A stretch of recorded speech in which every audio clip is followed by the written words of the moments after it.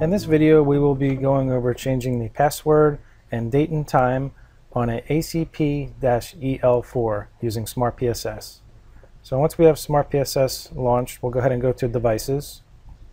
In this example, we already have a controller added to SmartPSS. So we're just going to select the plus icon there and then go down to Device Configuration. All right. Now we're going to open our device under the default group and then select System.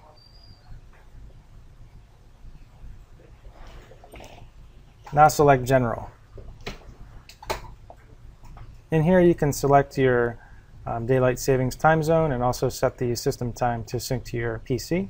So just go ahead and save, and then I'll go back in and apply that.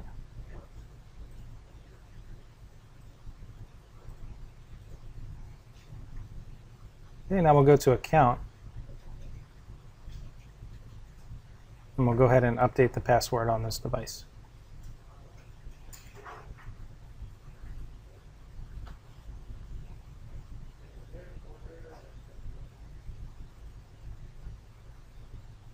Okay, so we successfully modified the password and also set the controller to the correct date and time.